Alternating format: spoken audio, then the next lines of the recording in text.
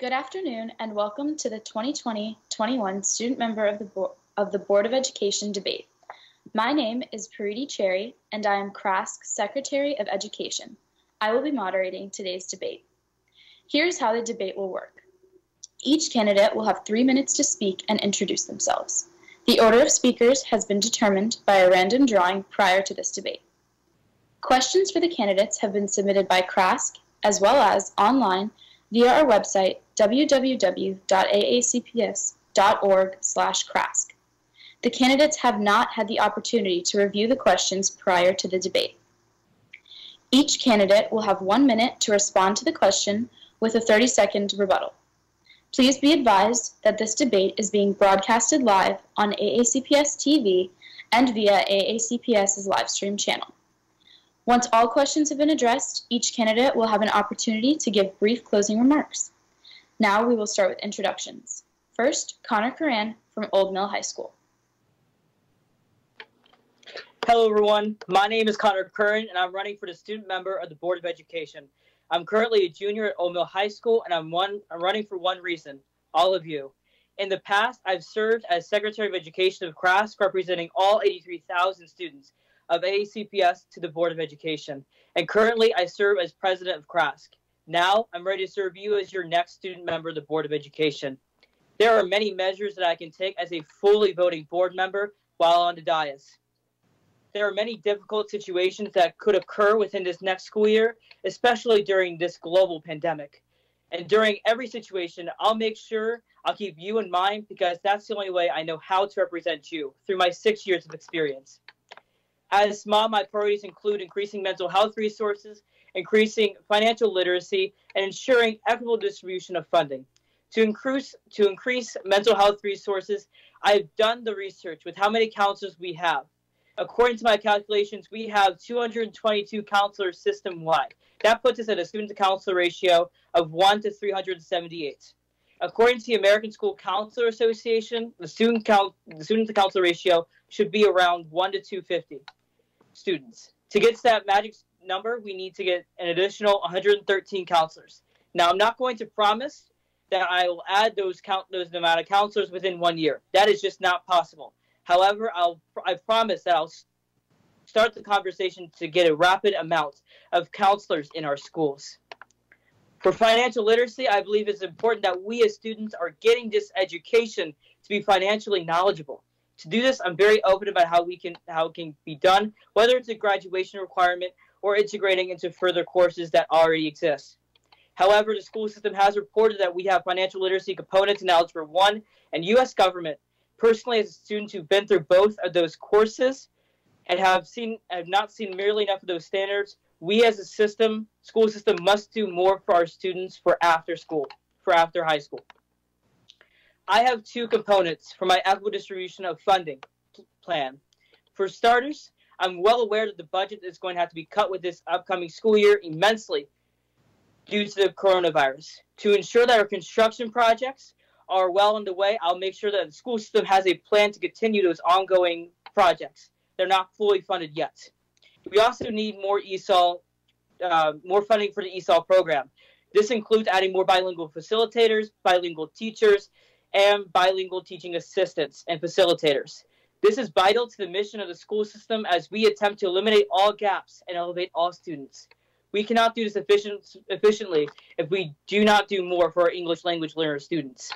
They are struggling with the minimal amount of resources within our school system, and their families are struggling too. In conclusion, these are not the only things I am passionate about. 3 minutes. Sorry to cut you off. Next, we'll have Princess Merritt from Meade High School. Hi, my name is Princess Merritt. I am a current junior at Meade High School. I am the president of our SAD chapter, which is Students Against Destructive Decisions, and I currently serve as vice president of CRASC. I've been in CRASC since I was in 8th grade, and I've continuously advocated for you, the students, by speaking at the board, county council meetings, and so many other things. Now, due to COVID-19, we are going to have to make budget cuts, and now is the time more than ever that we have to prioritize our students and our teachers. As a SMOB, I will advocate vigorously not only for mental health resources, but early childhood education access and opportunities for all students. I think that some things that we need to do better on is our mental health resources and valuing all mental health, whether it be elementary, middle, or high school. There is no age limit on mental health, and I think that is something that we as a county need to strive to do better on. When I was talking to the schools, I talked to the children about everything from bathrooms to construction to mental health to how they want windows. And I think that the best thing that we can do now is not only talk to the students, but unify as one county. Unity is my main goal. And as a SMOB, I will promise that I not only will go to each and every school to talk to you guys, the students, but I will try to go to at least one event a month. And I think that as SMOB, my duty is to not only work on making our schools a better and safer place and environment, but it's to also fight for our teachers. Our teachers are severely behind on their steps due to the freeze in 2008, and they can no longer teach us. They have to worry about their own families, and a teacher should not have to decide between teaching the students that they have grown to love or going into debt. This is not okay, and this is something that I will fight for even if I'm not elected as SMOB. Thank you. Thank you, Princess. And now we will have Drake Smith from Meade High School. Good evening, everyone. I hope you're all safe and well during these uncertain times. My name is Drake Smith. I'm a 17-year-old junior enrolled in the IB Diploma program at Meade High School. I want to be the student member of the Board of Education so I can empower, engage, and elevate every student in AACPS. But this will be no easy task due to our current situation. But from my time as president of the Anne Arundel County NAACP Youth and College Division, I have seen many times what can happen when we all stand united for one goal. This year, the student member of the Board of Education will inherit a school system never seen by their predecessors. They will inherit a school system rocked by a global pandemic. Now they will have the added responsibility of making sure the school system not only recovers, but is stronger than it was before the pandemic. Parents are unemployed, loved ones have passed away, and this means some students have been hit harder than others and will need more resources to help them recover. That is why, if elected, I will make sure we continue to hand out meals and Chromebooks so students stay nourished and have the proper technology access at home. I will also make sure that proper guidance resources are available countywide so students can recover mentally. Once the majority of students are back to normal, then I will start pushing for my 4 policy areas, which are the environment, student engagement, equity, and student wellness. I will try and make our schools greener by expanding recycling programs, putting solar panels on school roofs, and growing gardens. The gardens will help the environment, but also provide the students an outlet to escape the hardships they may be facing. I will keep students engaged by adding more field trips to cultural places and cultural assemblies so students from an early age can see that we have more similarities than differences. I will try to get activity buses in high schools so more high school students will be able to enjoy extracurriculars or get help. I will also fight to make it that students can only get assigned 30 minutes of homework a night. Now more than ever, students are given more and more work after school and still have to juggle it with things like jobs, sports, and even taking care of younger siblings. Less homework means more sleep, and more sleep leads to a focused and more successful students. I will also make it a priority to open the student member of the Board of Education elections to all middle and high school students. Because to me, it doesn't make sense that our student member has full voting rights, but is only elected by a few hundred students. To make more healthy students, I will fight to put feminine products in the girls' bathrooms, and I will work towards the restoration of school bathrooms. And I will put hand sanitizer dispensers in every classroom so students can sanitize more frequently. Because we all know we like to high five and dap with our friends throughout the day, and that's a lot of germs. So better bathrooms and hand sanitizers are a necessity because sanitation is conducive to a good education. I will also fight to give every student 1 mental health day a quarter because students are getting overwhelmed, and we need to let them know it's okay every once in a while to take a step back from it all and find your bearings. Those are only a few of my ideas, and you can find the rest on my Instagram at Drake_4_SMOB. Some of my ideas are big and some of them are small, but they're all to help the students succeed in this hectic world. Thank you. Thank you. Now, at this time, we'll begin with the questions.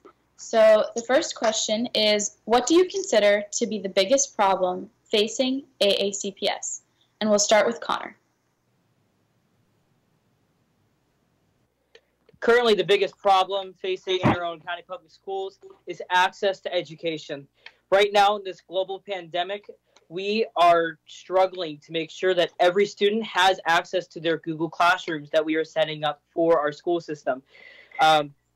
To kind of build on that, we need to make sure that we are giving out as many Chromebooks as we can to our students and making sure that they have the access to that education with Wi-Fi.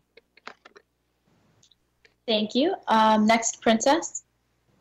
So I would like to say the same thing. I do also think it's access to education, but I also think it's the quality of education that we're getting. It's hard for everyone during this e-learning time, and we're going to see a lot of students fall behind because it's nearly impossible to get the same education. I myself am starting to struggle in math, which is a place that I never struggled before. And so there's no classification on your socioeconomic status to say how bad you are struggling, but I definitely do think that the lack of resources and lack of technology in some homes is definitely a strife that a lot of our students are facing. Thank you. Next, Drake. The biggest issue facing AACPS right now is the coronavirus, of course. But before that, it's the achievement gap. We have students that don't know these wonderful opportunities are out there, like CRASC, because we don't have a morning announcement period where most students can hear everything going on in the county. One of my platforms is to make sure that there's a 5-minute morning announcement block in every school where it's over the PA system, not just an email to a teacher and you expect the teacher to read it out. Also, we need to make sure our students, like Princess was saying, are fully funded and have full access to education at home. That's why I also want to continue to distribute Chromebooks after the coronavirus, during the next school year, and for the foreseeable future. Thank you. Does anyone have any rebuttals? Princess? So I have more of a question to Drake.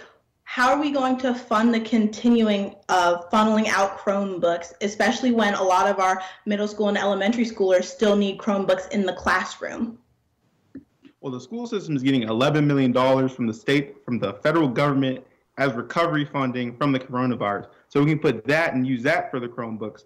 Also, we have a whole bunch of Chromebooks in the classrooms that are old, not being used, and we can hand those out. Because you might have a class of 20 students or 25 students in a class set of 30 in high schools all around the county and middle schools. And I've seen it, and I know you've seen it. So we can take those extra Chromebooks and start handing those out. Thank you, Drake. The next question we'll start with Drake on. The second question is, what are ways that we can expand opportunities through programs of choice? IB, STEM, PVA, Cat South, and North. What we can do more is inform kids about it and what exactly it will entail in early middle school, and not just wait until their 8th grade year. Because when I went to middle school, I went to MacArthur Middle School, we didn't start taking field trips to Cat North, Cat South. We didn't really learn exactly what the IB program was until our 8th grade year. So what we can do more is just educate students starting in 6th grade, starting in 5th grade, that say, hey, we have these wonderful opportunities available for you in high school, so the students can start exploring at an early age so they don't feel overwhelmed in their 8th grade year to say, do I want to do STEM? Do I want to do IB? Do I want to do BEMA? Just so they have more time to just think about it. Thank you. Next, Connor. So one way, in the capacity of the office that is at hand here, is work more with the Magnet office to advertise the wonderful Magnet of programs of choice that we have here in Anne Arundel County. If you look at some of the Magnet programs that are in this country right now, we have a very variety of programs that we have here that can really bring our students up to the next level, and not even to mention the Cat North and Cat South programs that are readily available to our students. Thank you. Princess? I agree with that, but I would also say going into the elementary schools, because our magnets don't just start in high schools, they start in the middle schools as well. So I think going into the elementary schools and explaining some of the opportunities and some of the access that the county has, if it's not the easiest for you to get transportation or if you can't be picked up. So I think that going in and explaining the opportunity and the access is imperative for our kids to make the decision. Thank you. Does anyone have any rebuttals? Yes, on that note, yeah, instead of like having to add brand new courses, we can use career days in the elementary schools where you can have tech people in the tech industry, people in construction field say, hey, STEM opportunities got me to where I am. Cat North, Cat South got me to where I am. So we can just use career days, things we already have in the school system to make it more known about these wonderful programs. Thank you. Next question. If you had the ability to reallocate money in the budget, what would you change? We'll start with Princess. So if I could reallocate funds, I would definitely give more funds to early childhood education. So I would work for all day ECI and pre-K. Around $20,000 a year goes to funding daycare for children in our county. And with COVID-19, the prices are going to go up and the income is going to go down. And so we're putting a lot of our families in a difficult economic situation. And a lot of our students are going to fall behind at a young age. And I think that we're doing an extreme disservice to our kids by not offering these programs to them. Thank you. Next, Drake. I would take less money that we spend on standardized testing because we can't just use one test to find out how good our students are doing. And I would take that money and I would put it into school beautification because if you like going to where you learn at and you enjoy it and you respect the bathrooms and the environment, you'll do much more better in school. I know because I went to Seven Oaks Elementary School. That was built in 2005. It's a beautiful elementary school, and I did great. I think everybody did great. I went to MacArthur Middle School, built in 67. I go to Meade High School, built in 77. These are older schools, and in my opinion, they're kind of ugly. And some students don't like going to school, and this is a big reason why you see students fail and they're just apathetic to what they're doing in school. So school beautification, a fresh coat of paint, maybe some skylights, maybe some more windows. School gardens, definitely yes. Because if you're overwhelmed in the classroom setting and they send you to the principal's office, it might be easier to take a break and sit in a garden and say, hey, this and that's is your time, Drake. Next, Connor. So that we as a school system can provide adequate education to all students, what I would do is add more funding to our ESOL programs to make sure that our English language learner students have the access to thrive in our school system. It does not matter how nice the school building is. If they do not have the resources, they cannot thrive. Thank you. Does anyone have any rebuttals? Princess?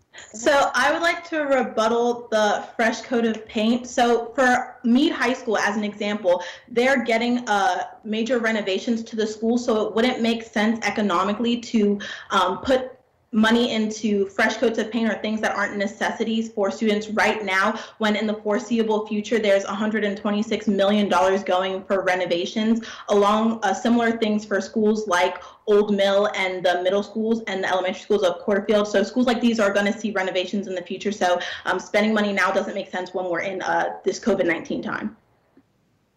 Thank you. Drake, did you have a response? Go ahead.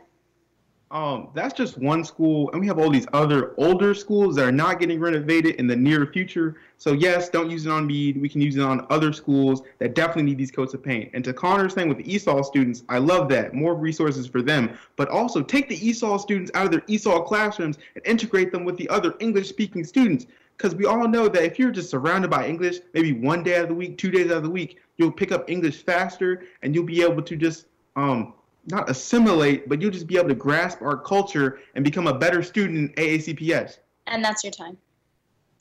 Fourth question, how should AACPS prioritize the needs of students from diverse backgrounds to narrow the opportunity gap? And this question was inspired by Lily from South River. We'll start with Connor.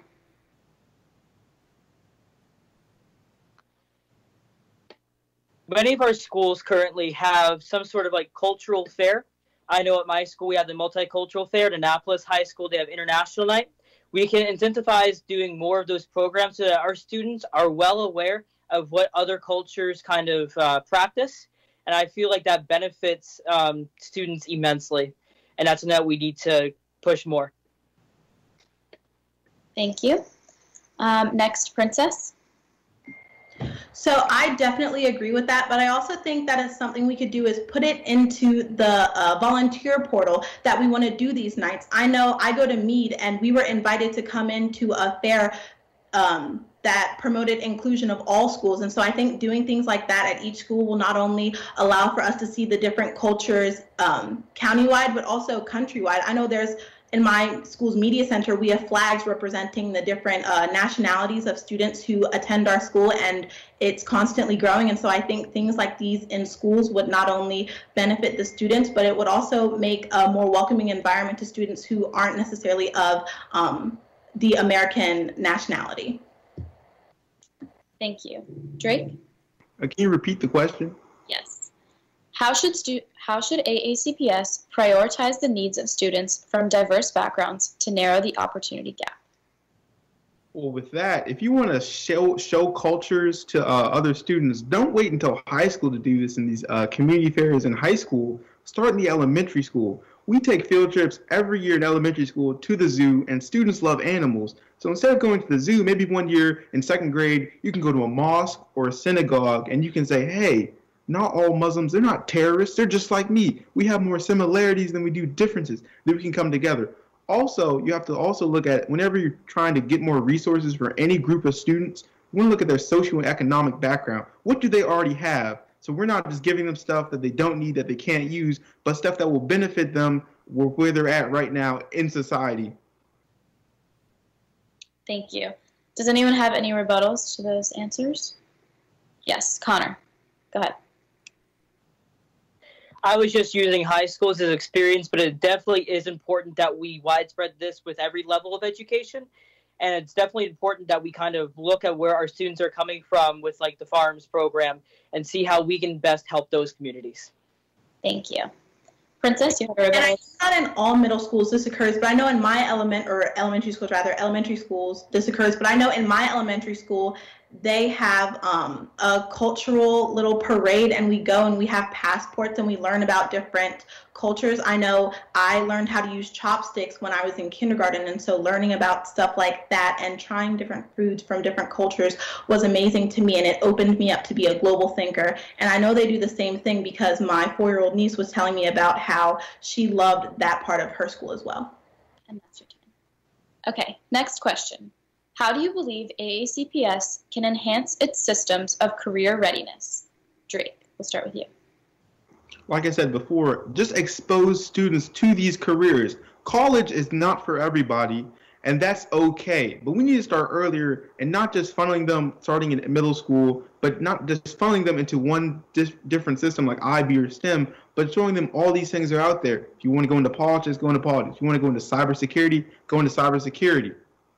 Or agriculture, you can go into agriculture. We need more farmers in the United States. We just got to give them a wide variety, starting young, like with Career Day. We also have career days in elementary school, and we didn't have them in middle school. Keep career days going, because as students grow up and they're exposed to more and more jobs, they'll say, hey, I can do that. And this will do another thing. It will keep students engaged. Like me, I work every day to try and get into the college of my dreams. And we can make students work every day to get into the job or the career of their dreams. So just exposing them earlier and earlier will help this. Thank you. Next, we'll have Connor. So there's a multitude of ways that we as a school system can get our students ready for after college, for after high school, so for like career readiness. So there's the AVID program that can help you get kind of get into college. You have our magnet programs that kind of push us as students. We have our CAT North and CAT South programs that can get you certifications right out of high school. We need to advertise more of these programs and kind of expand at them so that we can provide more after or career readiness resources. Thank you. Princess? I 100% agree with what my opponents said, but I also want to go and talk about scholarships for students who want to take a gap year, or for students who want to go into the vo-tech trade and grants and stuff like that, because it's a lot easier to get a scholarship if you want to go to college. My PTSA ended up putting out a scholarship for students who weren't on the college and career path, and I was on the executive board, and so that's something that I think is very unique, giving kids the funding and saying it's okay if college isn't your preferred career path. There's a way that you can be successful and not necessarily go to college, but be a beautician or be a electrician or be a plumber or be a farmer. We just need to advertise that and kind of eliminate that stigma that college is the only way. Thank you, Princess. Does anyone have any rebuttals to the questions, answers? Okay. Next question. How do you define success when evaluating the school system? We'll start with Princess. That's loaded. I would evaluate success holistically and see how students are, if they are healthy, wealthy, and wise, and that's what my mom says to me. If they are rich with knowledge, if they are able to see the world holistically and they're able to not be tolerant, but be caring and loving to all different types of cultures, and to be healthy, to be physically and mentally healthy, and they're able to do their schoolwork, but they're also able to be good people, and our rates of bullying and bias-motivated behavior are decreasing, and also we're seeing funding go to kids who need it, and we're seeing more kids not necessarily go to college, but be on a career path, whether it be college or whether it be vo-tech or whether it be beauticians. Anything that students want to do with their life, they're able to achieve, and they're not set back by things like opportunity gaps. Thank you. Drake? That's just the thing. Don't always focus on success. We need to start teaching students that it's okay to fail, but it's not okay to not get back up. We need to teach our students from an early age that I am capable. So to measure success, you can't look at it holistically like all schools or the whole county or the graduation rate. Yes, the graduation rate. You have to look at it, go by teacher to teacher. Say, hey, do you think if your students, let's say a 9th grade teacher, do you think if your math students were put in the real world right now, do you think they would succeed? The teacher says yes, okay. If they say no, what can you do better to make them succeed? We just gotta make sure our teachers know when to look for success and when to look for if students are failing and try to boost them up. Because oftentimes you see students fail one test after getting A's for years and years and years, and they just get depressed. I've seen it a lot, and it's terrible. We gotta teach students to get back up and throw some more punches. Thank you, Drake. Connor? I think the way that we measure success as a school system is how we support our students as a whole. So it's also talking about the resources that are given throughout their entire career when they're with our school system. Something that I really think that we can improve on is how well our students are with financial knowledge. That is something that we are struggling on, and these are things that students want to learn, but we do not have a widespread curriculum for our students to get that knowledge. Thank you, Connor. Does anyone have any rebuttals to the answers? No? Okay. Next question.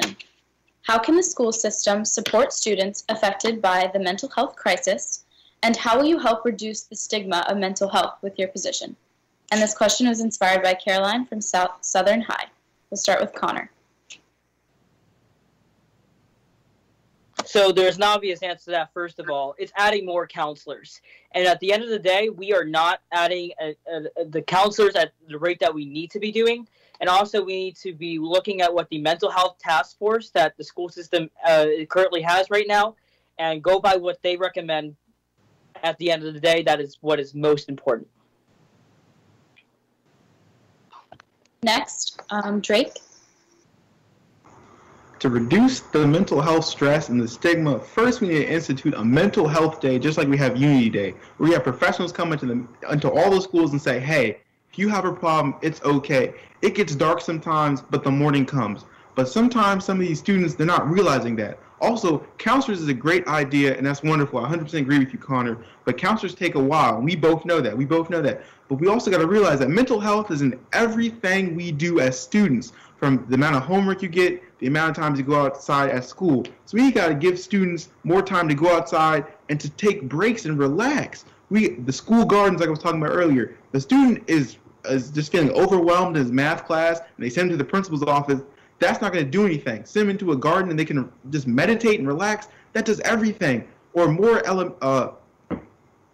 more opportunities for recess in middle schools. An hour weekly recess in total a week. That can be 3 20-minute sessions or 2 30-minute sessions. I remember middle school when we had recesses, it was just a better day overall. This can help our mental health. Sorry, thank you. Next, Princess. So I 100% agree.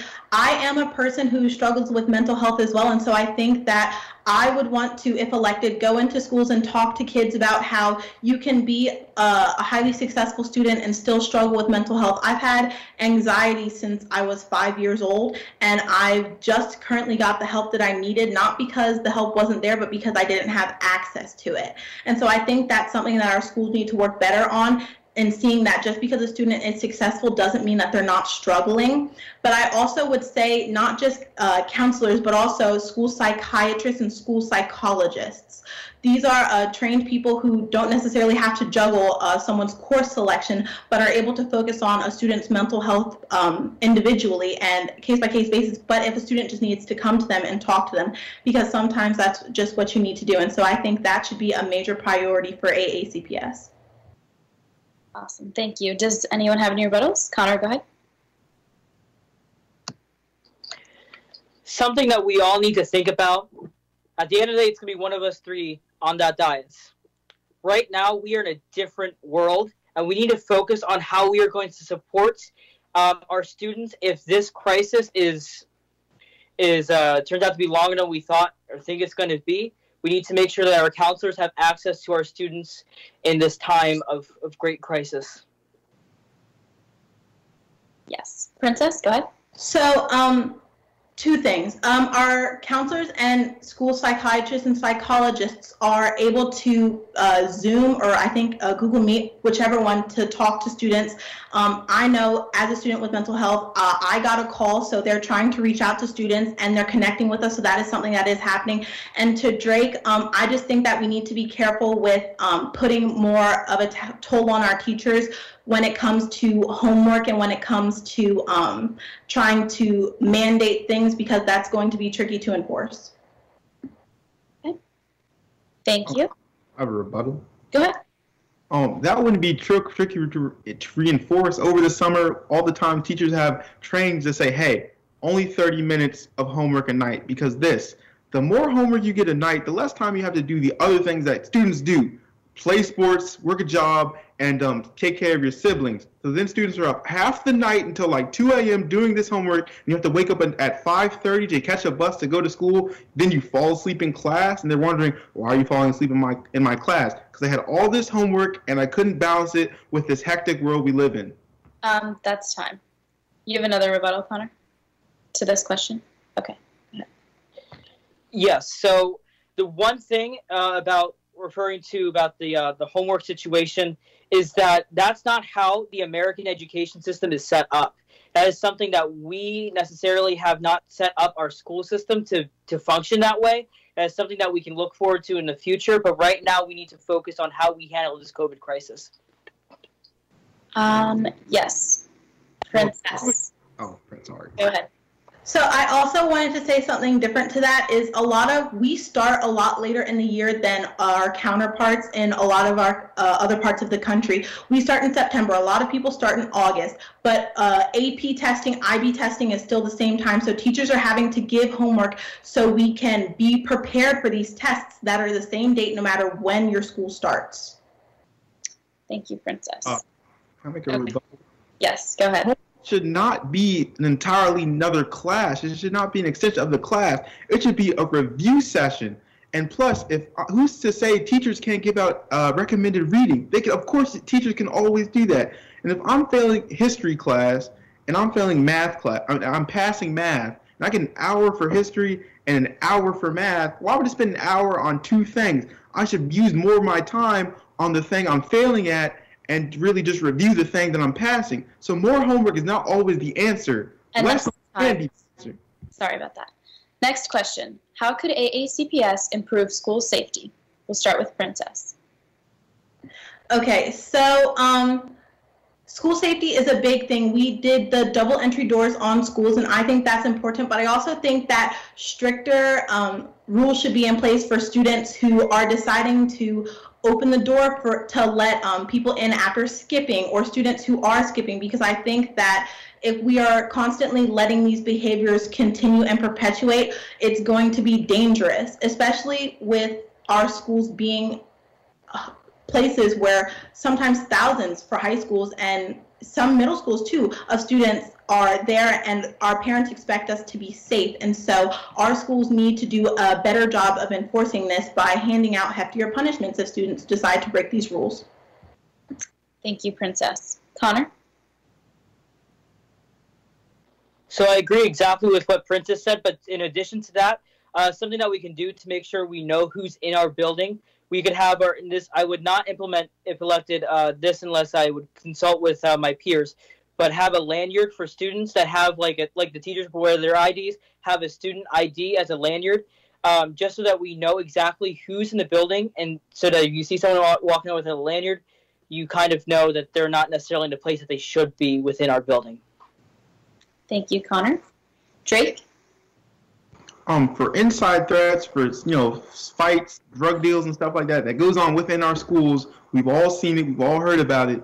We just gotta start checking the cameras more. I've seen in my school where they have this big grid of all the cameras in the school. No one is manning it. So of course you have this camera in the stairwell, but if they don't know that someone is manning it, of course they're gonna keep doing this bad stuff. Also, yes, more punishment. So we say, hey, this is not acceptable. But for stuff like fighting, drugs, you gotta ask, why are you using these drugs? What is going on at home that you're not getting the joy of life, that you need these extra stuff, these extra illegal substances to get? Why are you doing this? Why are you fighting? Why are you acting out? We got to make sure that the students get the help they need. Thank you, Drake. Princess, you had a rebuttal? So yes, I 100% agree versus my school does man our cameras. They have been doing that more frequently, and we have been seeing it come down, and so have our suspension rates. But I think that to also do that, we need more adult/teacher to student contact. I think that was a heavily effective way of making sure students felt safe and students felt like the environment was friendly as well. And to Connor, I would ask what would happen if a student forgot their lanyard. So I think that things like this are always tricky to enforce as well. Connor, go ahead. So the way that it would be set up is kind of the way that I would kind of envision it is it's kind of given out at the beginning of the school year, and if you forget it, you'd have to go to like the office, and then you can verify who you are. Like the secretary or something can go and verify who you are using PowerSchool. Yes, go ahead, Princess. Would we enforce this for our elementary and middle schoolers as well? Okay. Drake, your rebuttal first. Go ahead. Oh, I'll let Connor respond to that so he doesn't forget. Okay, go ahead. Thank you. Thank you, Drake. Right now, I would kind of experiment with the way that doing it for high school, see how effective it is. It wouldn't be something that we do system-wide right away. That I would kind of envision that. So I hope that answers your concern. Thank you. And Drake, your rebuttal. Just a point to add, we can always just look at how other school systems are doing this type of thing. We all know that other school systems, even in our state, use lanyards and stuff like this because we don't have to reinvent the wheel here. There's nothing new under the sun, just different ways how to do it. So we can look at them. Also, if you forget your lanyard, everybody has their lunch number. Type that in. Okay. Princess, go ahead. I do think it would be semi-reinventing the wheel because we are one of the largest counties in the country, and so to mandate this county-wide would be semi-reinventing the wheel because it probably, I don't know the logistics, but if I look at it, I don't know if it's been done on a 84,000 student scale. Thank you. Drake, would you like to respond?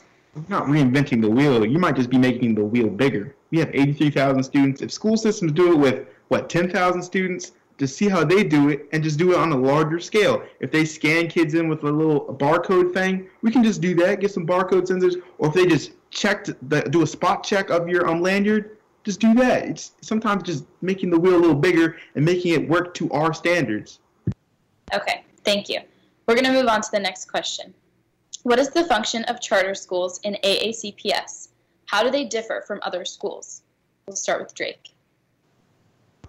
Well, I was just on a call with Chesapeake Science Point the other day, and they're just students just like us. They just get, I guess, their funding comes from a different place. That's primarily the main difference with Chesapeake Science Point and other charter schools. And charter schools primarily focus on one thing: Chesapeake Science Point, science and math, and mathematics. They just put more emphasis on those. So what we need to do, Chesapeake Science Point only has a few sports teams. And if I was SMOB, I was talking with a few students. They said, hey, why can't we play sports? Why can't we have a volleyball team? That's what the girls were saying. Why don't we have a volleyball team? Why don't we have a women's lacrosse team like these bigger schools? We want to play our fellow classmates. Because oftentimes you hear the label charter school, charter school, charter school, and you might think these students are uppity and they're better than you. But really, they're just students like us. We just got to start getting to know them and start just listening to them to hear their demands. Thank you. Princess? So yes, I 100% agree. However, the students at these charter schools are on a semi-accelerated learning path. One of my friends goes to Chesapeake Science Point, and I believe she was taking Algebra 2 in 9th grade. So they're just a little bit ahead in the math and science department. But they're schools that anyone in the county can go to. You just have to apply, I believe, and then meet the criteria to be accepted. And I also plan on meeting with the CSP delegation. Connor? Can you repeat the question, please? Yes. What is the function of charter schools in AACPS, and how do they differ from other schools? So in our county, our charter schools, their students are AACPS students, and they are rightfully to be represented by us as a student member of the Board of Education. The difference between it is just that they do their curriculum a bit differently, but they are still AACPS students that deserve representation and a voice. I've also had a lovely conversation with CSP, and I would love to kind of get more of their input, if elected, to kind of how we as a school system can improve charter schools, or the interaction between the school system and the school system and the charter schools. I couldn't tell you exactly how to do that because I did not go to a charter school myself, so that's why I would consult them. Awesome. Any rebuttals? No? Okay, next question. What are you most unprepared for in your role as student member on the board, and how will you address this weakness? We'll start with Connor. So currently I'm enrolled in the International Baccalaureate program, like both of my colleagues here are. It is something, I understand that the time commitment is a lot out of school time, but that's something that I'm prepared for in a sense because I've never missed that amount of school. But it's something that I work with my very supportive teachers who can get me through the year successfully. And I know that they can because they're amazing. So I know that I have that support system to get me through the school year, even though it can be a challenge. Awesome. Drake? Well, I think the biggest issue would be trying to deal with each student's problem individually. I have no problems advocating for the students, but I want to make sure I meet every student's needs, not a few, just make sure everybody gets an equitable education like we all deserve. But also with the workload, this might be a question coming up, but I have a twin brother. Shout out to Drew, who's watching right now, and he can just help me. He'll be in the class, and I have friends that'll be in the class. So I can ask them like, hey, we'll be doing math class today. We'll be doing history class today, and they'll be happy to say, okay, Drake, we went over the Ottoman Empire, this, and that. So just to address that. But also maybe reading the budget, because I don't come from a financial background. None of us probably do. And just, but I know the school system has resources to help the student member. I can probably ask the other board member to say, hey, what does this mean in the budget? What does that mean? How do I get through this? Thank you. Princess? So I also am in the IB program. However, I have been planning to run for SMOB since I was in 8th grade. So me and my counselor set up my schedule to give me 3 open class periods. So that's not really one of my primary concerns, especially since this year, because I've been advocating so much and I've just been doing a lot. I've missed 23 class days and my grades haven't been affected. But I would say the thing that I'm most unprepared for is any incidences that might happen, whether it be for COVID or whether it be for mental health or whether it be bias or motivated incidences, which are things that you can't plan for but do happen. And I think that as student member of the board, I would want to console not only the students, but also try and work with the persons or people who were affected. Thank you. Any rebuttals? Connor, go ahead. I would like to kind of add on to my answer. As far as this new COVID crisis comes up, there's nothing that, as Princess said, there's nothing that we as individuals or as the school system know what's going to happen in the future. So I would listen to the health professionals that are currently working hard to ensure that the correct information is out, and consult my fellow students with making decisions on policy that is related to COVID-19. Thank you. Any other rebuttals? Princess, go ahead. I would also like to expound on my answer. I also want to be prepared for any decision that we make, whether it be for pass or fail or for grades, and how that will negatively or positively impact our students, and just listen to how our students are feeling and advocating for themselves in this situation, because COVID has severely messed with a lot of people's grades and education. Thank you. Okay, we have a quick brain break question so you guys can relax. What is one fun fact about you? And we'll start with Princess. I was adopted when I was 7 from foster care, and my favorite color is pink because I love how pink in its darkest shade is very dark and in its lightest shade is very vibrant, and I like to model my life after that, and I try to tell myself that even if my life is dark right now, I can always get myself to a vibrant hot pink spot. Awesome. Connor? So I'm very fortunate to live in a waterfront community in Pasadena. So every day I try to go out and watch the sunset. Some of you may have seen them using the hashtag Craft Sunsets, and that's kind of something that I do to at the end of every day. I try to, at least, to kind of reflect on what happened and how I can make myself be a better person every day. Drake? One fun fact is, I think I can show it. Want to count? I have a twin brother. His name is... All right, thanks, Drew. That was your cameo. Yeah! Awesome. Thank you. Next question. Oh, you have something to say? Go ahead, Connor. Another fun fact, there are 2 candidates that have twin brothers. Shout out to Kevin. Okay. Princess, go ahead. Bigger fun fact, I have a twin too. I'm just kidding, we're the same person. Okay, next question.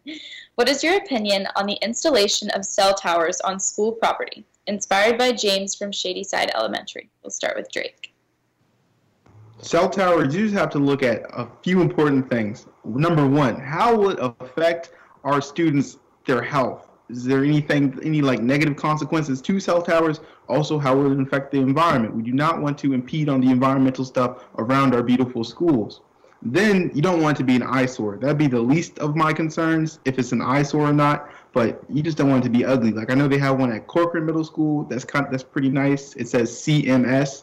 No, I'm not saying it's ugly, Princess. I'm saying it's really nice. I like seeing it down the highway. So just a lot of factors that go into that. And I would just look at everything and, leave no stone unturned.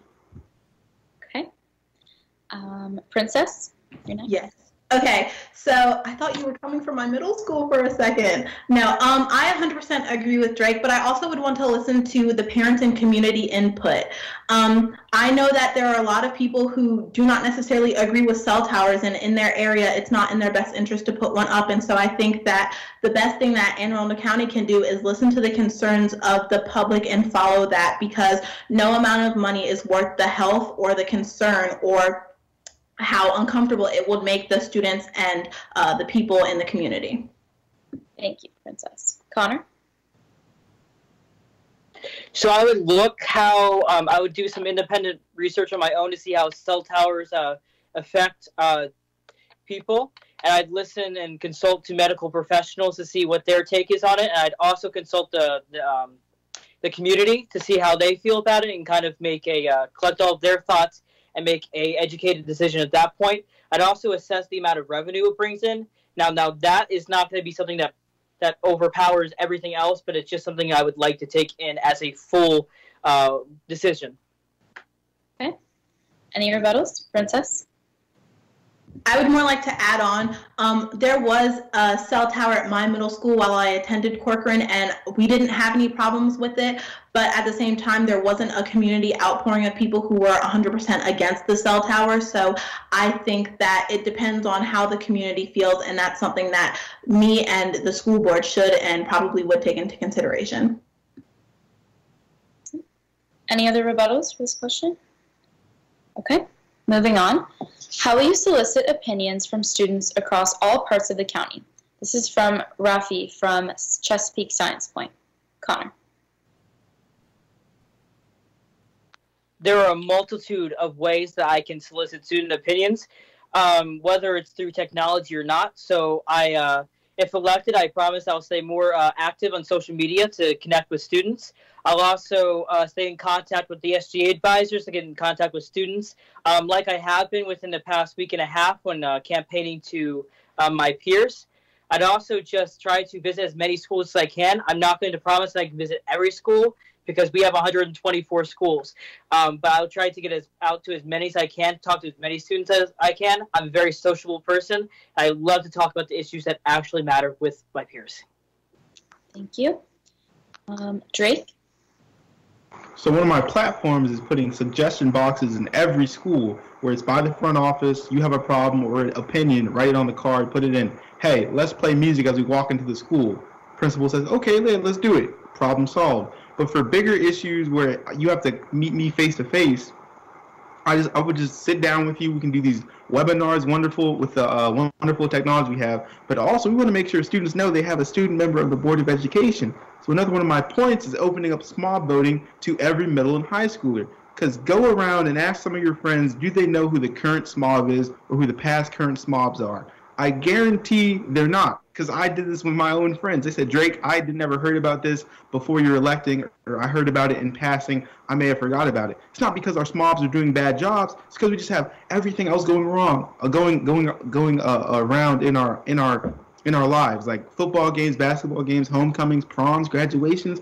So it's good maybe 1 week out of the year we take all the middle and high schoolers and we just get them to vote. And that's your time. Okay, I have a SMOB. We're going to move on to Princess. And then Connor. Can you re-ask the question? Yes.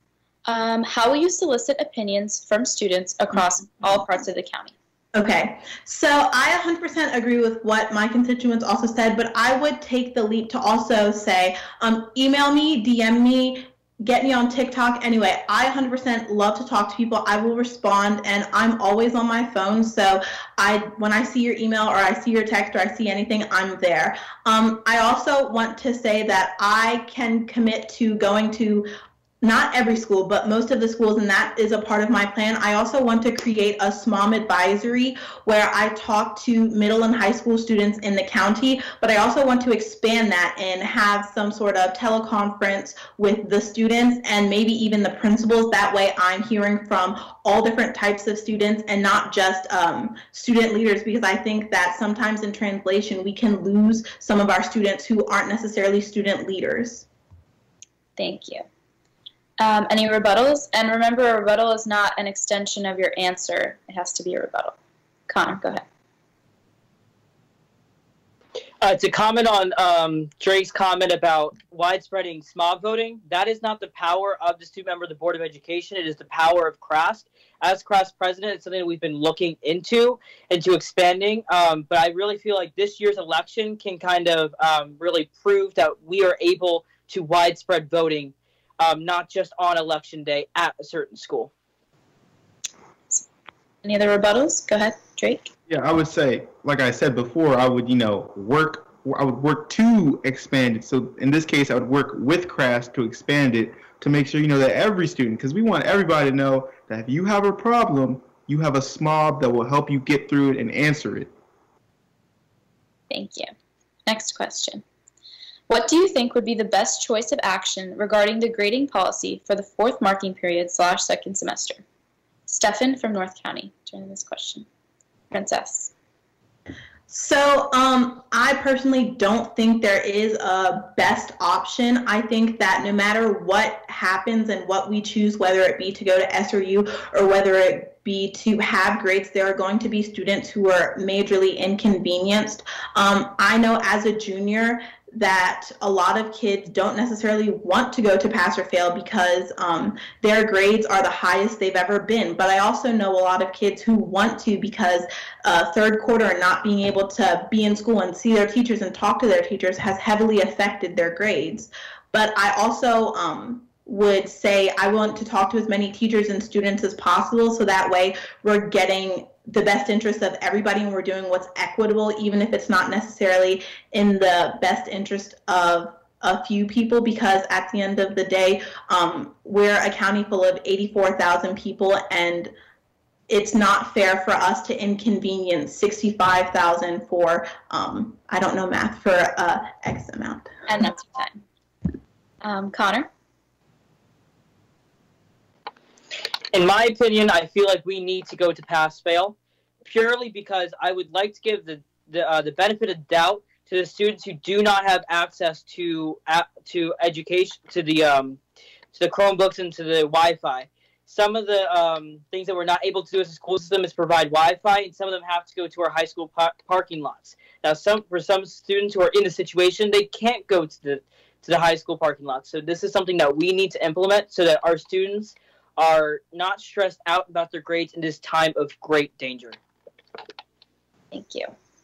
Drake?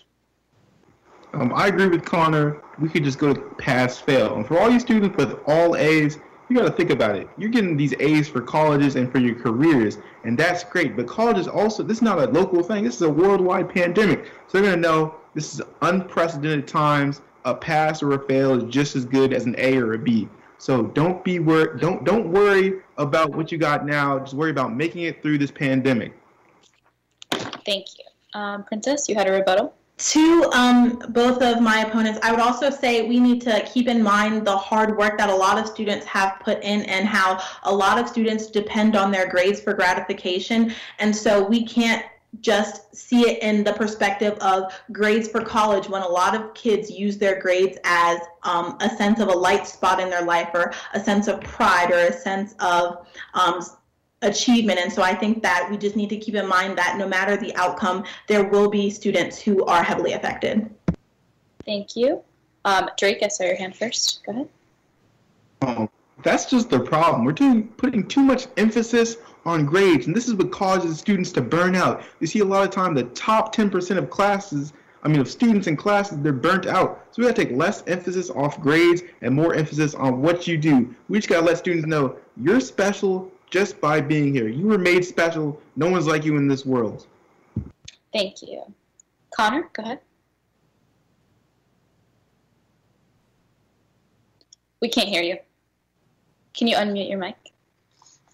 Yes, sorry, I forgot about unmuting. You're fine. Go ahead. We could also say the same exact thing about the opposite reaction. The students who kind of need that gratification, they're trying their hardest, but they just don't have the access to the resources, and then that can negatively affect them in the same way that it would positively affect. Okay. Thank you. Next question. How will you make sure that your voice is heard when working with AACPS senior staff and other board members? We'll start with Drake. Well, I'd make sure that whenever I see a problem, I speak up and speak my mind and fight the best I can to get to resolve that problem. I hope that the board members and any senior staff at AACPS, I don't think they would be biased against someone who's younger than them, because most of the kids they help to make adults are younger than them. So I think we would have a good relationship. We just got to say, hey, yes, I'm younger than you, but you still have to respect my ideas and respect my beliefs. Thank you. Princess? So I 100% agree with Drake, but I would also say my relationships that I've previously built in being within CRASC and being in Dr. Arlotto's teen advisory for the past 2 years, I've been able to get to know Dr. Arlotto. And I also served on the PTSA executive staff with Candace Antwine, and I've known a few of the other board members through testifying and through events and all. So I've gotten to know them as people, and I know that is one of my assets, but I also think that listening is important, because you have to pick and choose your battles. And I think that in being an executive member on the PTSA, I learned that there are times to speak and there are times to listen, and that is how I was able to get a lot of what I needed to get done through advocacy for the students, is listening but speaking when necessary. Thank you. Connor, go ahead. Also, in my experience of CRASC, I have had the wonderful opportunity to work with many members of Dr. Arlotto's senior staff, and within different board members with different opportunities. I've gotten to know many of them, and I feel like I have a level of comfort where I can come with them to a concern if in a respectable way, if I have a disagreement or a concern about their stance on a policy, and something that I can use to help me represent all students of Anne Arundel County. Thank you. Drake, you have a rebuttal? To both of their points, yes, relationships are great, but we want to make sure these senior staff members, these board members, aren't just liking you because they know you. They shouldn't have to have a relationship with these students to respect the students' opinions and their beliefs.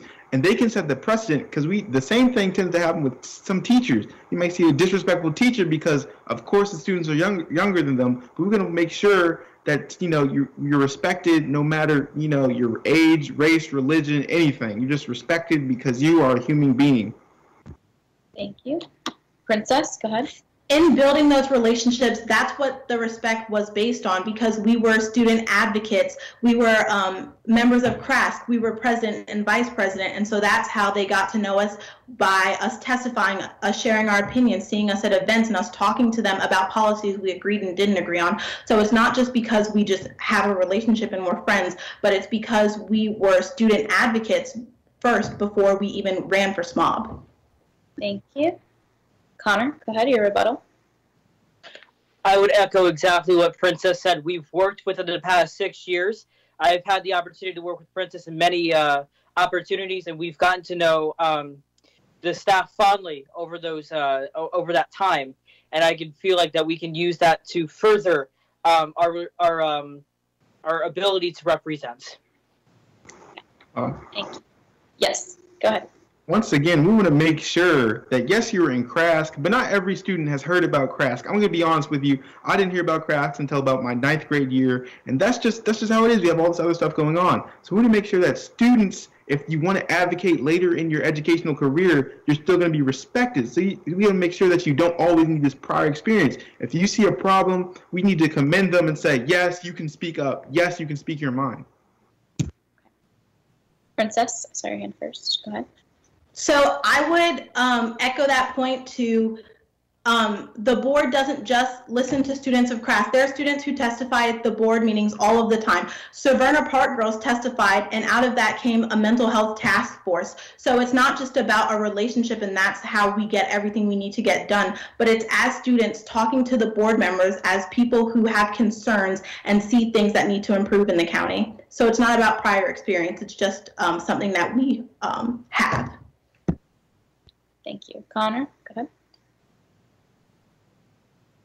In addition to Princess's point, Dr. Arlotto's team is a phenomenal group of professionals that will definitely know how to how to listen to our voices in a very constructive way. Sometimes we just don't see some of the points that they see or some of the operations, but they are always respectful to our opinions, and through that, we have been able to further work with them more if elected. Okay. We're going to move on to the next question. These are our final three. What are some things we need to prioritize for our students once this pandemic is over? Sophia from Old Mill High. We'll start with Connor.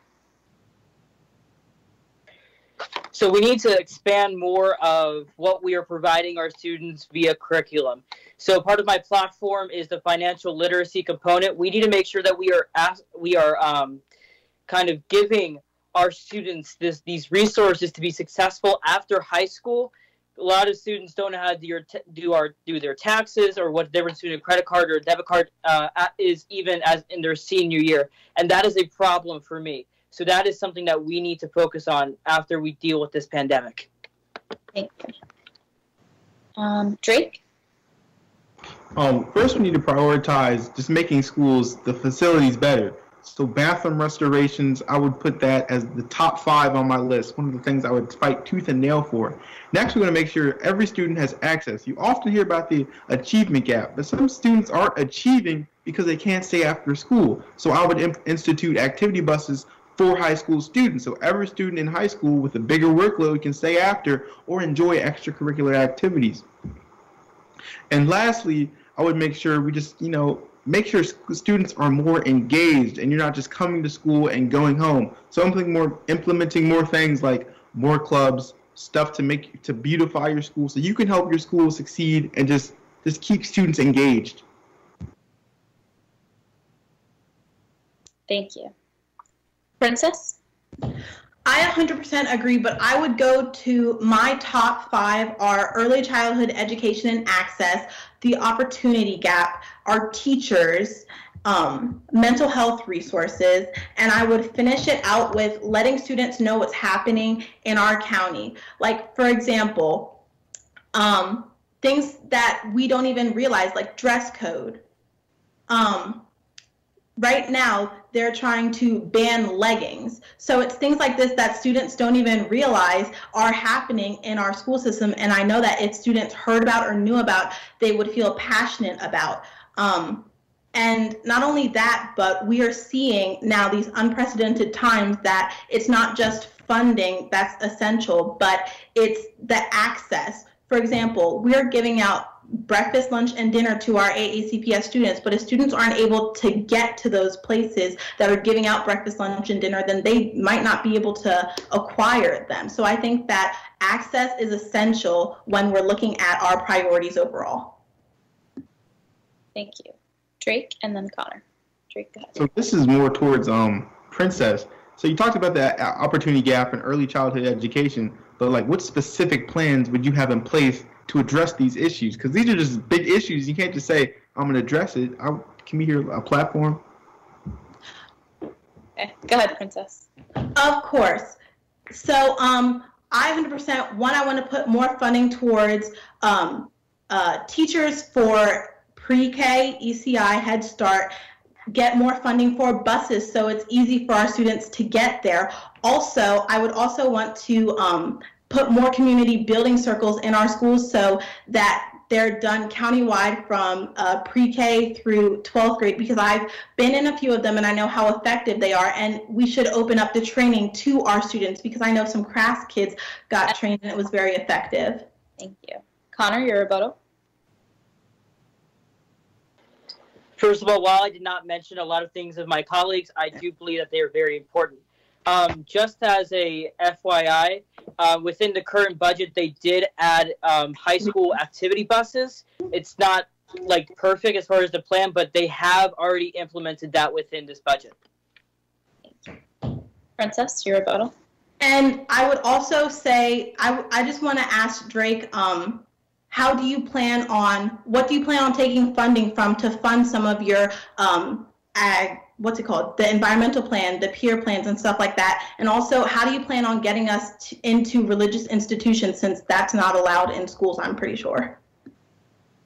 Okay. Well, so with the environmental plan, solar panel companies, they will pay for the construction, the manpower, all that to institute solar panels on school roofs, and they'll only take 15% of what the power you make, and they'll use that, like they did with the solar panel field that we currently have in the county. And with the synagogues and stuff, if there's a rule that we can't go into a synagogue to make people more closer with the Jewish community, we can just change that rule. That seems like a dumb rule because that rule's in place so you don't force another religion on the student. Time.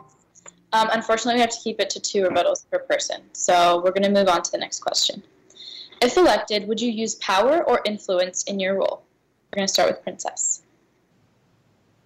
I would definitely use my influence and then power when necessary. I think that influence is essential because power seems domineering, but influence, when you have influence and you use your influence effectively, you are speaking not only for your constituents, but you're speaking for your community. And I think that's essential as SMOB. Because we have full voting rights, we have power, but our influence is what got us those full voting rights.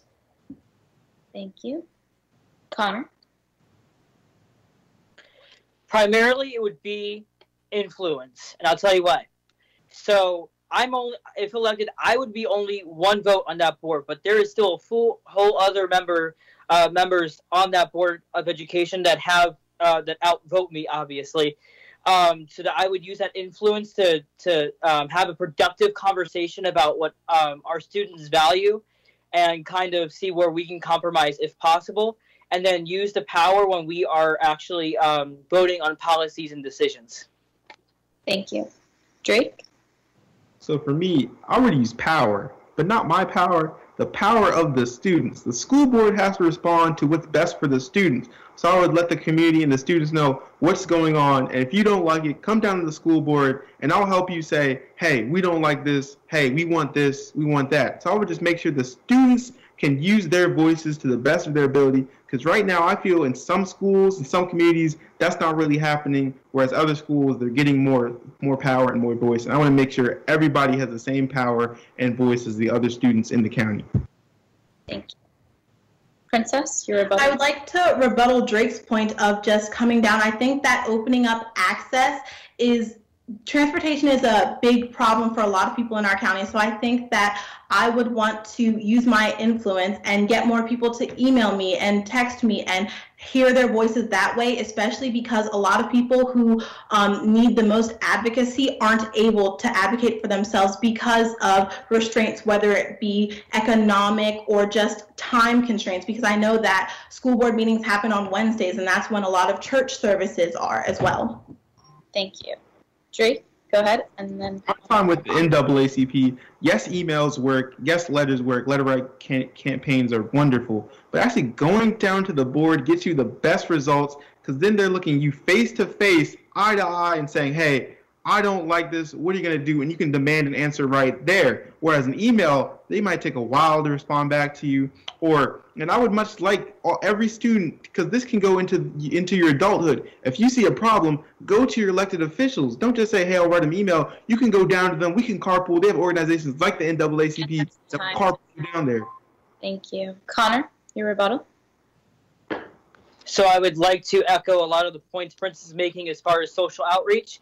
To furthermore on that, there are 2 models of representation. You have the trustee model and you have the delegate model. Trustee is basically, if you're not aware, you would vote for one of us and we would just do whatever we think because you trust me.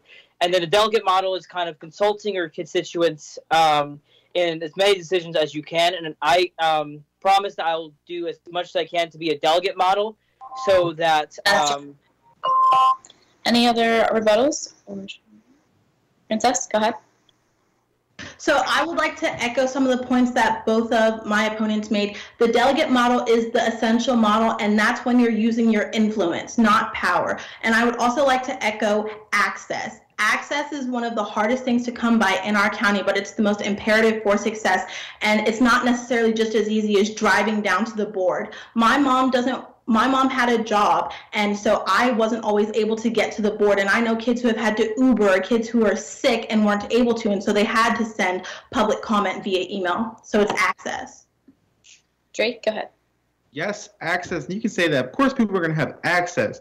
But when you're really passionate about the issues, yes, you have church services, but they'll make a way to get those issues done. And the thing is, we're not informing every student, every family about all the issues that the board is going. Yes, we send out these new newsletters and stuff, But with everything else going on, people don't read those email and newsletters like they really should because they're so busy. So we're gonna make sure we just inform the public more so then they can get more access by demanding that access.